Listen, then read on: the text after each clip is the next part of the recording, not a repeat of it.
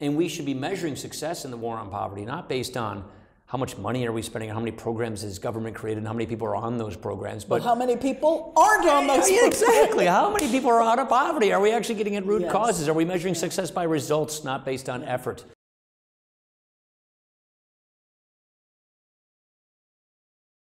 Well, hello. Hi, Kay. How are you?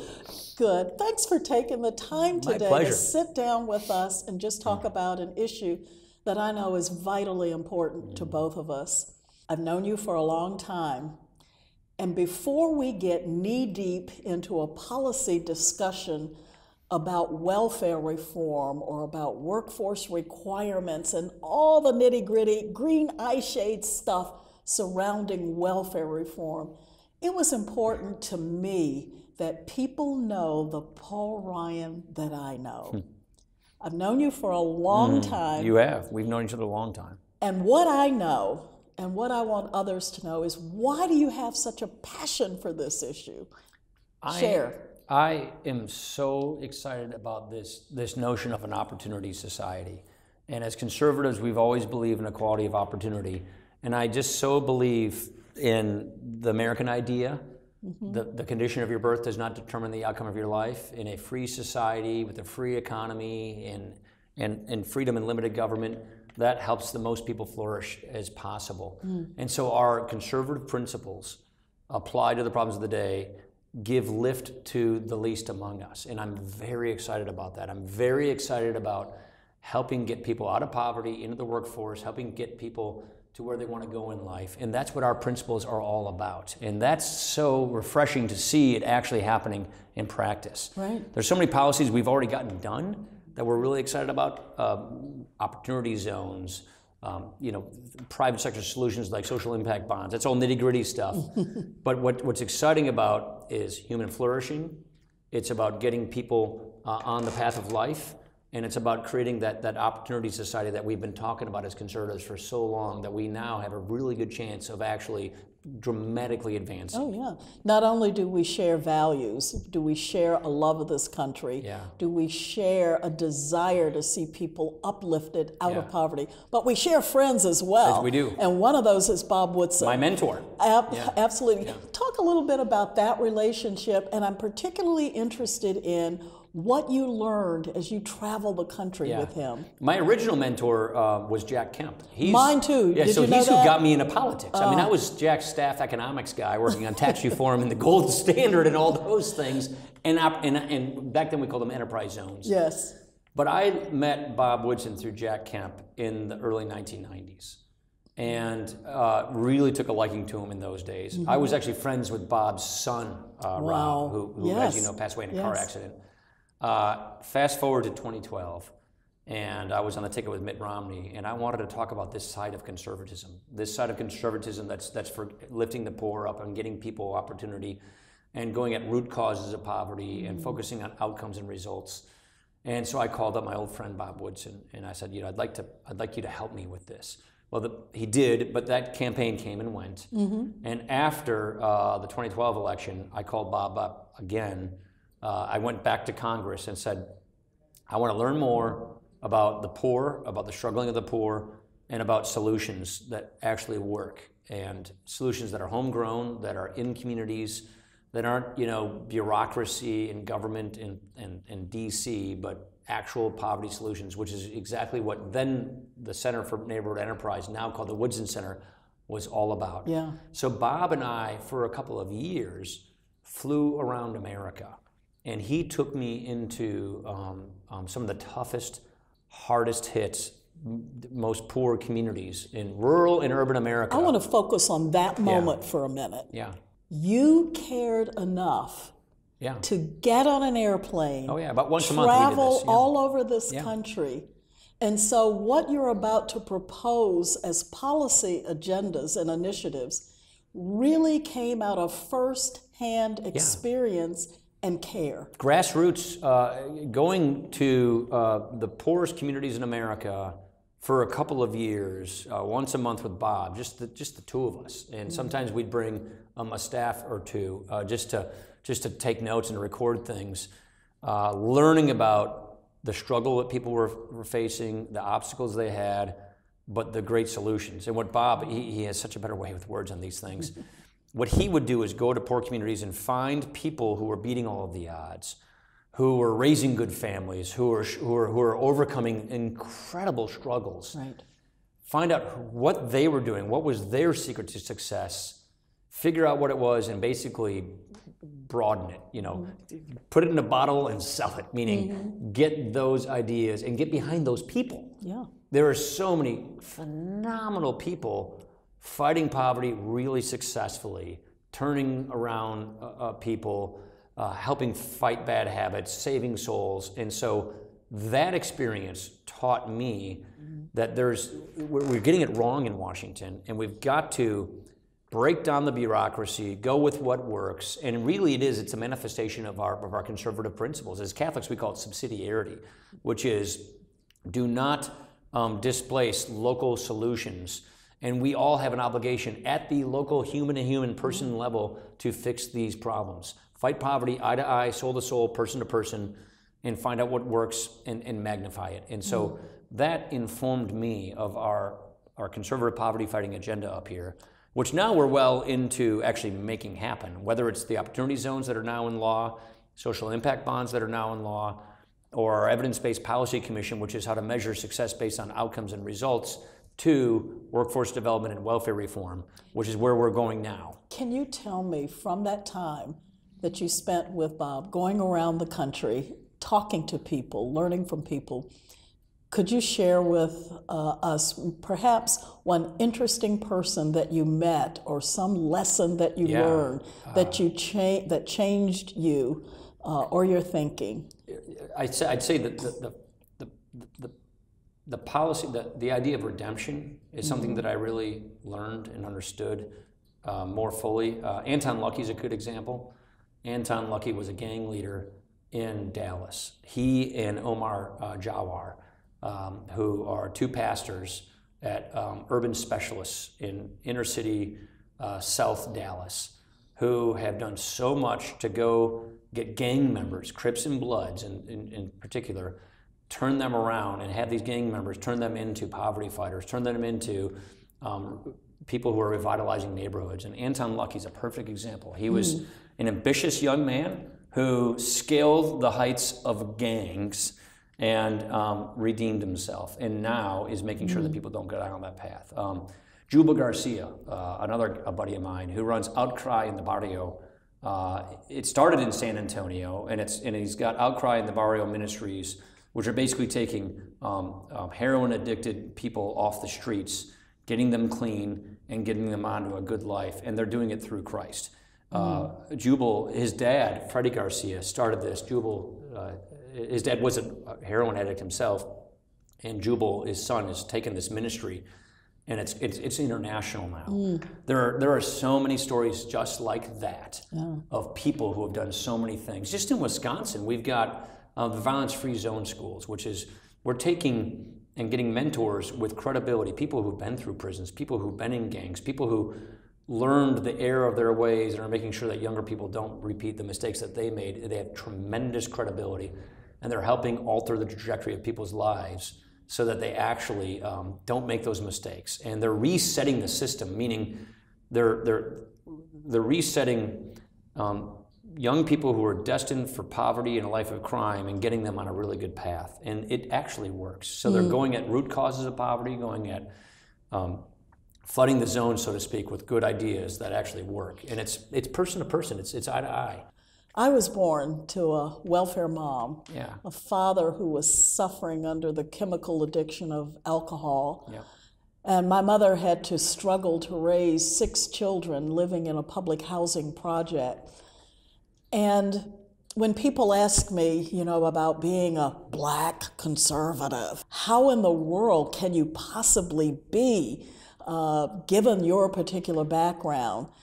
And they tend to think that the policies that I endorse and promote comes out of some newfound religion that I got late in life. But quite frankly, my definition, incidentally, of a Black conservative is someone who has the audacity to believe their grandmother My grandmother was the best anti-poverty program I ever knew, and the values that she put into us, the things that she instilled in us. And I think because, Mr. Speaker, I have seen the If you're going to call me that, I'm calling you Ms. James, okay? Paul and Kay. All right, we'll go there. Yeah. But I figure, I've got a limited amount of time to throw that title around, so I might as well get it in. It isn't in spite of the fact that I came out of those circumstances that I am a conservative and want to really sink my teeth into some substantive welfare reform. It's because of. I lived those programs. I have seen the effects of those programs. And I was given the honor by George Allen when he was governor of Virginia to oversee the reform at that level, at the state level. And to me, it was the highest honor to look at some programs that I had seen over the course of years, the devastating effects. And when we as conservatives talk about these issues, very often people think it's a green eye shade thing that has to do with balancing budgets and making sure that we bring entitlements under control. But one of the things that I want to walk away from this time, our time together with, is for people to understand and grasp that in your heart of hearts you genuinely care about poor people, and you know the effects that and this is how I like to frame the last 50 years of poverty policy, the unintended consequences of the misguided compassion. That's right. Of people who genuinely do care about poor people. But I want people to understand, you and I genuinely care about poor people, and the reason we want to see these policy initiatives and changes is because it will uplift and empower and change their lives and give hope and give opportunity. So what as a policymaker, I got into this by touring the country with Bob Woodson, finding out about what the poor were facing and what their uphill challenges were.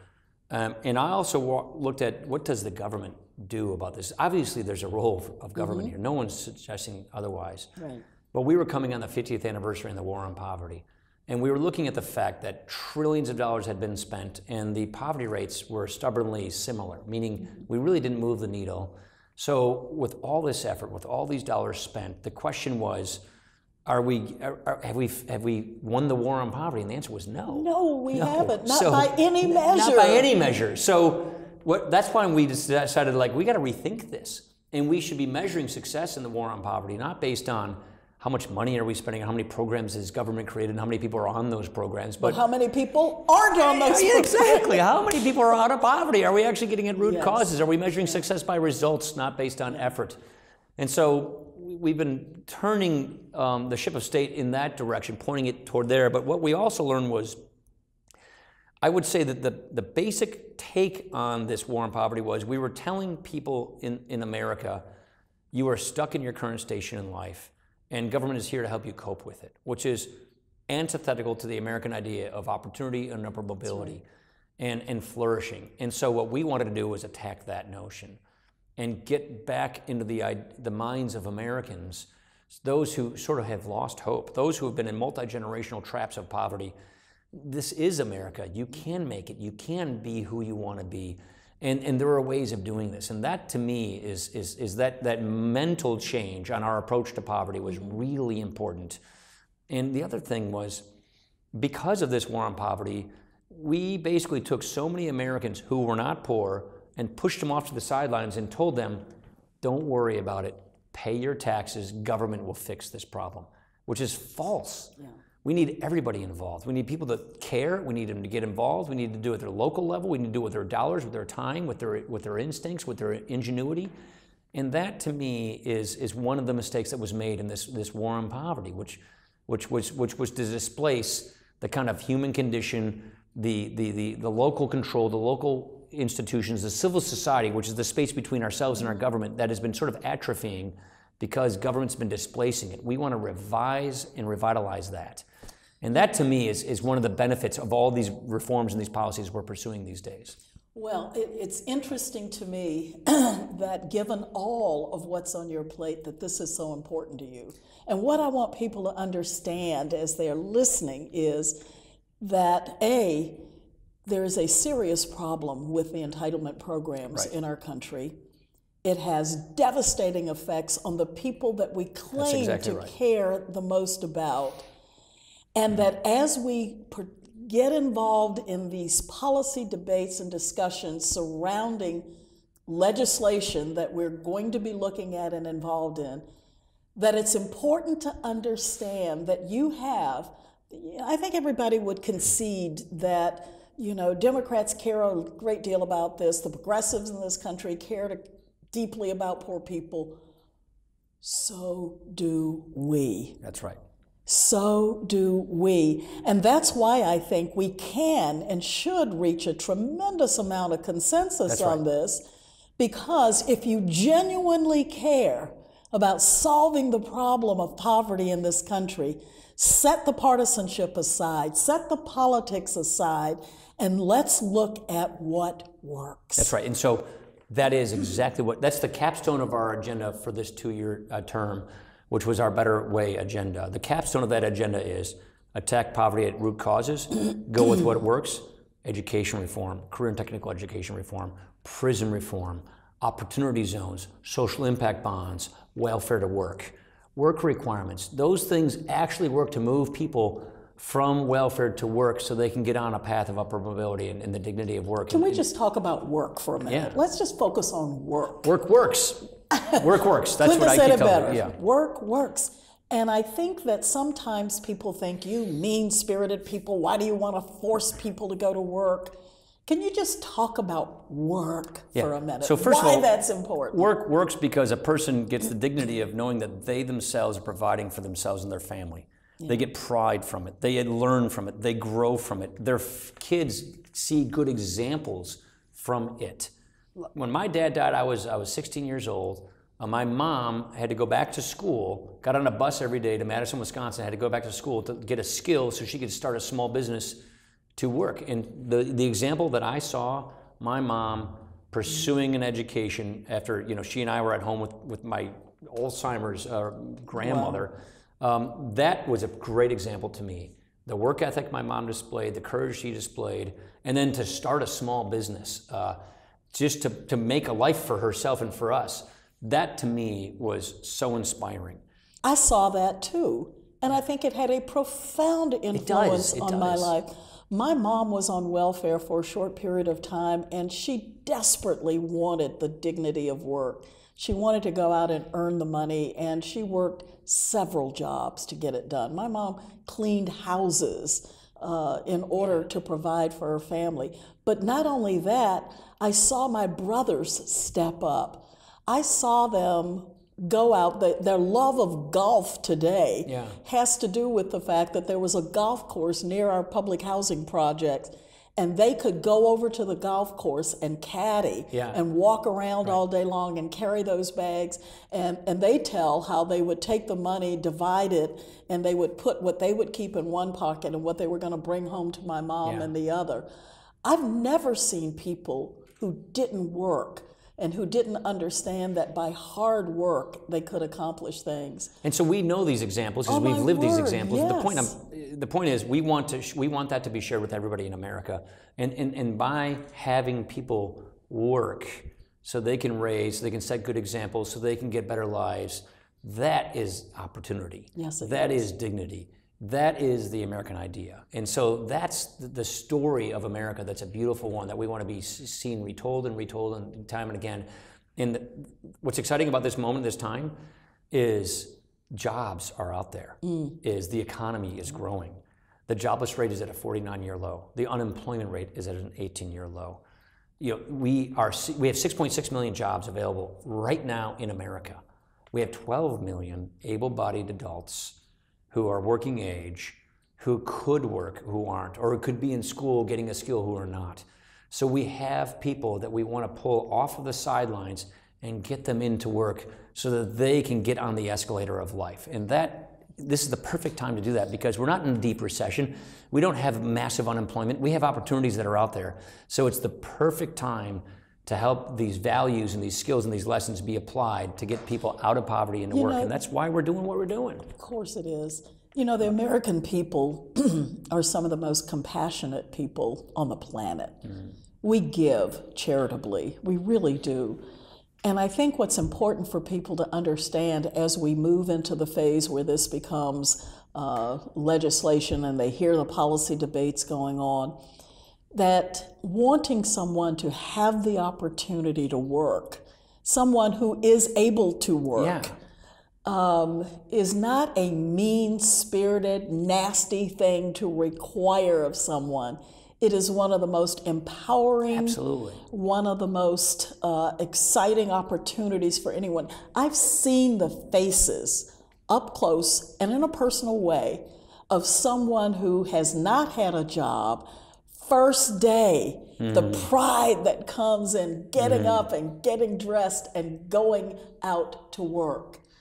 And what that means for a kid who actually sees their parent going out to work and the pride that happens when you cash that first paycheck. It's infectious. It really is. And it is this beautiful American idea. And that is what we want to make sure that we pass on to each generation.